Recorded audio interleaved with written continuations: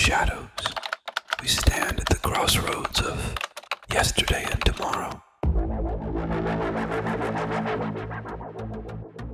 Ancient whispers meet modern sounds, all under the silent watch of the